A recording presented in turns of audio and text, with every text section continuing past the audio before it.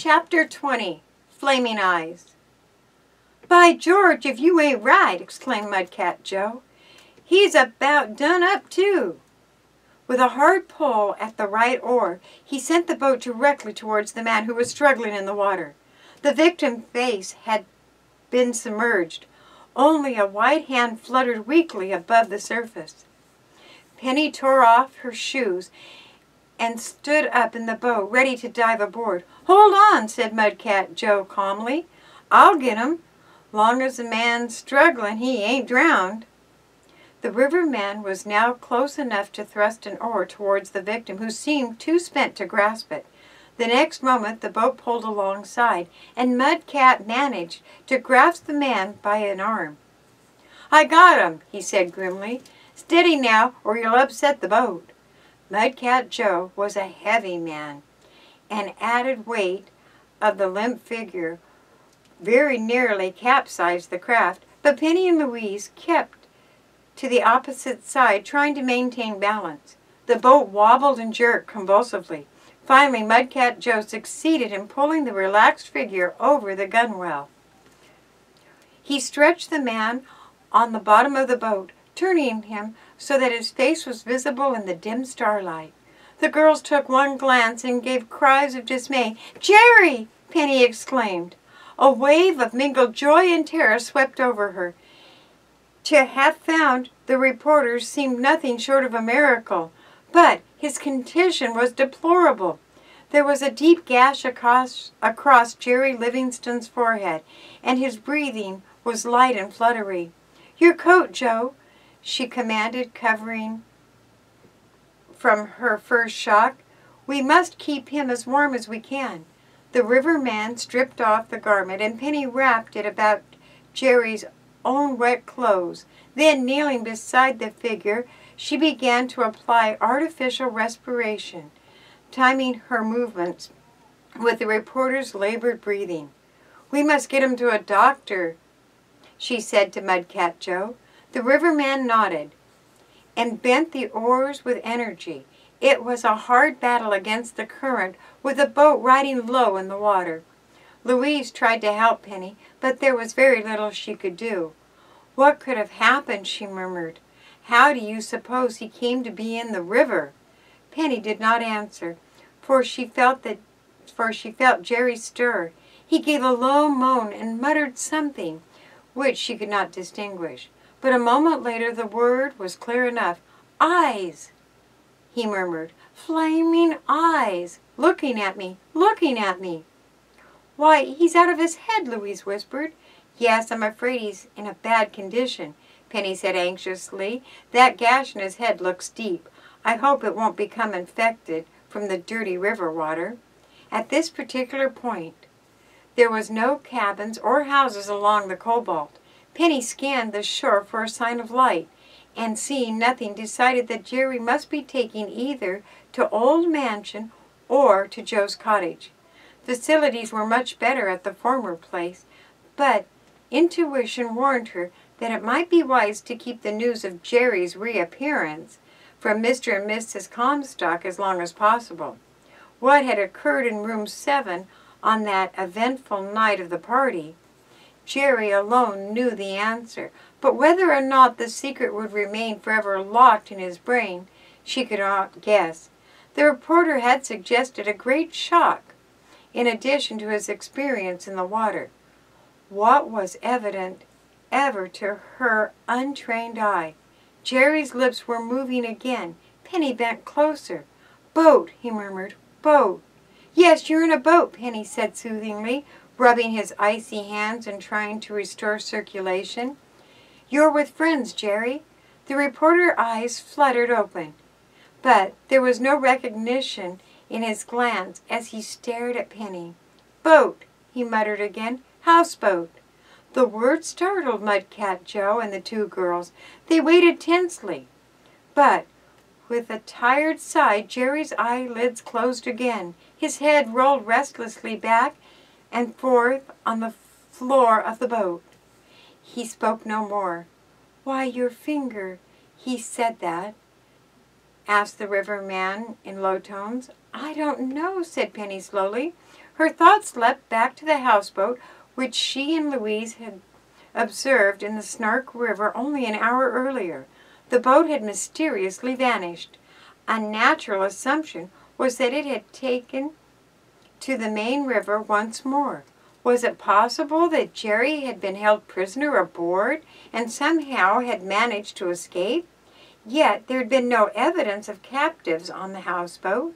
The boat had 2 rooms, and Louise and I could see into one, and the other one was dark. Penny thought Jerry could have been held prisoner there, but it doesn't seem likely. Sing Lee appeared to be taking food to his friends. The possibility occurred to her that Jerry, while struggling in the water, battling to reach ashore, might have seen the houseboat leave the mouth of the Snark River. Perhaps he had attempted to signal the boat, and failing had believed that his only hope of rescue was gone. Such an experience would likely to leave the houseboat imprinted indelibly upon his mind, and thus his strange muttering could be explained. But with this theory, there remained the disturbing question, why had Jerry been in the water at all? Where had he been held prisoner, and by whom? If Sing Lee did have anything to do with this, Gregory Kane might not wish him to learn that Jerry has been found, she reflected. Until I've talked with Dad, the best thing to do is to keep him under cover. She then asked Mudcat Joe if the reporter could be taken to the cottage and received a hearty assent. Watching Jerry anxiously as the boat made its slow progress up the river, Penny hoped that she had made no mistake in her decision. When she reached the cottage, she would summon a doctor at once, and if necessary, the reporter could be removed to the hospital. "A feller looks pretty well done in for me," observed Mudcat, as he pulled steadily on the oars. "I've fished plenty of 'em out of the river, but I've never seen one act like him before." "I'm worried," Penny admitted soberly. After a trip which seemed endless, the boat at last scraped on sandy beach beside Mudcat Joe's cottage. "Bring a light, Jen," shouted the riverman. As the woman appeared in the doorway with a kerosene lamp, Mudcat Joe lifted Jerry from the boat and carried him into the cottage, the girls offering what assistance they could. "Jenny, don't just stand there a-gapin'," Mudcat said to his wife. "Get some blankets and heated stones for her bed." Jenny knew exactly what to do, for during her many years on the water, this was not the first time she had been called upon to minister to the needs of a river victim. "You get them wet clothes off of him," she told her husband. "He can have Jed's bed." With no ceremony, the boy was routed out of his snug nest and stood watching drowsy-eyed as his father rolled the stranger beneath the covers. Jenny heated stones in the oven, which she wrapped in towels and placed at Jerry's feet. She robbed the other beds of blankets, observing, "They ain't nothing better than a ailin' man to make 'em feel good as sweat." "I'll go for a doctor," said Penny. She and Louise made a quick trip in their car to White Falls, summoning the village physician, Dr. Hornsley. They took him to the cottage and then returned to the village once more so that Penny could telephone her father. "Jerry's been found?"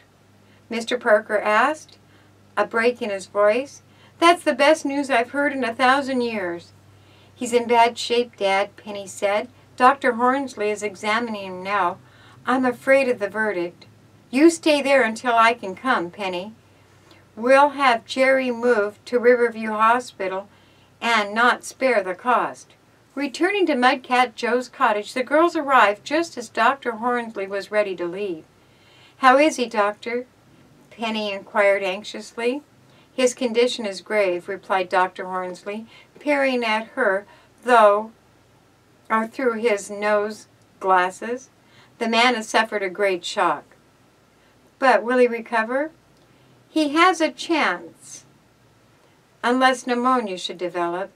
However, his mind," Dr. Hornsley completed his meaning, by giving a little shake of his head. "Oh, that would be dreadful," gasped Penny. "Well, he may improve after a lengthy rest," the doctor said cheerfully. "We will hope for the best. I wonder what happened to him." "We don't know, Doctor. He was struggling in the river when we found him. From the wound on his head, I assume he was struck by a hard blow with a blunt object. The skull is not fractured. At least, I'm able to determine it without an X-ray." "My father is coming from Riverview," Penny said. "With your approval, he plans to take Jerry to the hospital at once." "That would not be advisable, in my opinion. You will do the patient more harm by moving him than allowing him to remain. But facilities are so limited here, Doctor." "Perhaps within 24 hours he may be transferred to the hospital," said Dr. Hornsley, "but certainly not tonight. I shall try to locate a nurse. In the meantime, you will remain here." "Yes, of course. I have explained to Mrs. Gates about the medicine. There is very little that can be done except to give the patient complete rest." Dr. Hornsley snapped shut his medical case, bowing politely as he bade Penny good evening. While Lois drove the physician back to White Falls, she remained at Jerry's bedside. The reporter's head had been neatly bandaged with white wrappings, accentuated the ashen color of his skin. It seemed to Penny almost as if she were gazing at a stranger.